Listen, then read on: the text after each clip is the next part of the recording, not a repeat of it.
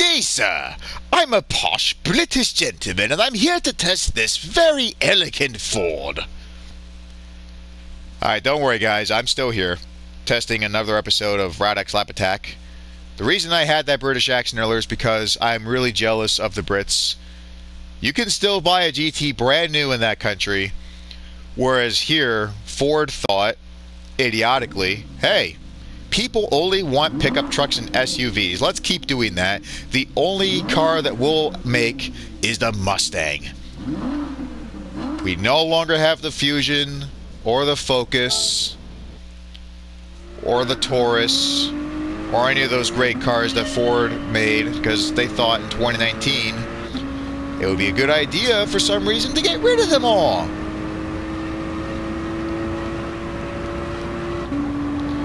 I remember in Mafia 2, I had this one car that was supposed to be based off of a Ford Custom 300. They called it the Smith Custom 200. And I had the paint job. I couldn't have any stripes on it, of course, but the paint I did choose to put on there was the exact same shade of blue and green that I have right now. When it comes to sports cars, you usually have 1 or 2 stripes, but I figured why not try something different, go for 3 stripes.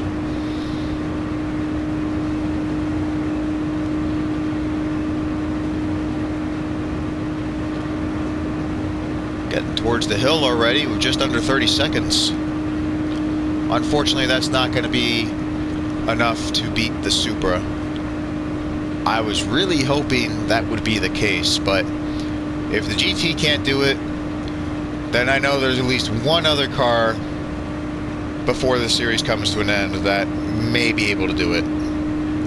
I'm not going to tell you what it is, but I will give you a hint. It was made by a company I mentioned in the last episode.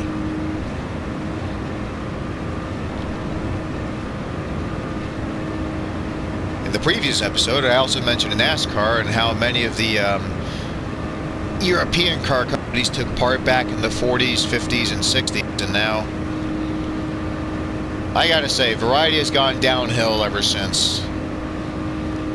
Like, for some reason, people only want Chevy, Ford, and Toyota. I've got nothing against those 3 cars. I mean, as you can see, I'm driving a Ford right now, but why can't we have the exact same variety that we had back then, you know? Like, you look at some of the races that took place, and you can clearly tell it's better than what we have today. I mean, things are starting to get better. We have more variety in track designs that don't involve ovals, nor do we have, like, a lack of dirt. I don't know what it is about dirt, but something about that I thought was pretty exciting. Not all the tracks have it, but just seeing them slide around in there makes it pretty exciting.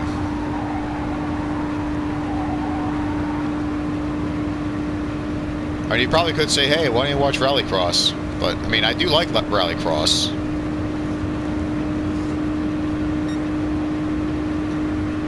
But I'm trying to get more car designs out there, you know? Like,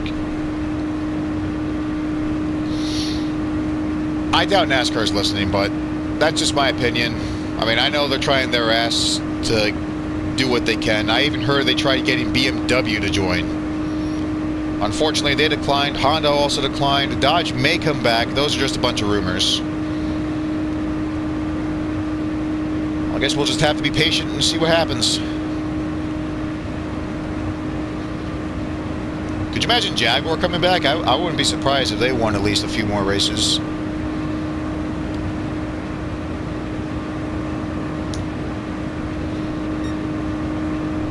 .306, we're getting towards the tunnel.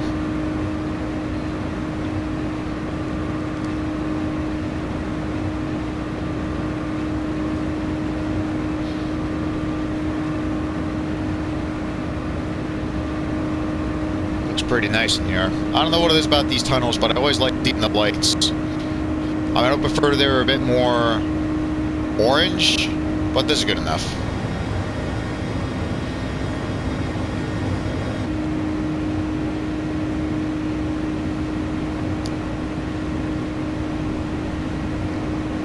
A lot of clouds up in that sky.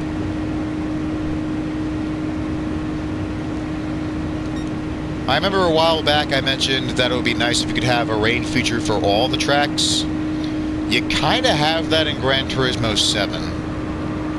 I mean, it doesn't always rain like you want it to, but when you're out on some tracks for like a mission for the cafe, or one of those missions, or the training things, there are moments where it doesn't rain and then all of a sudden it just pops up out of nowhere.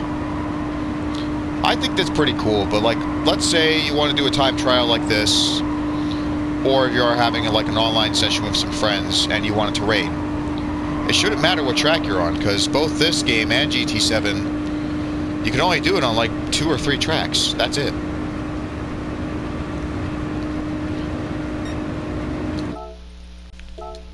Well, I'm sure Polyphony will try that out.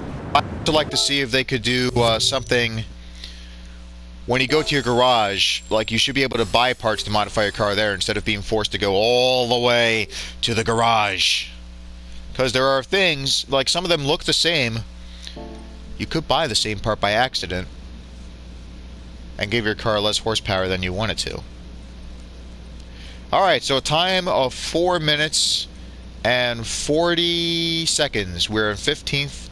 Slower than a Corvette, wow. But faster than a 911. That's not bad. Still, I mean, with all the modifications I did, I saw the transmission go up to like 273 or 280. Really thought we'd have enough power to beat that.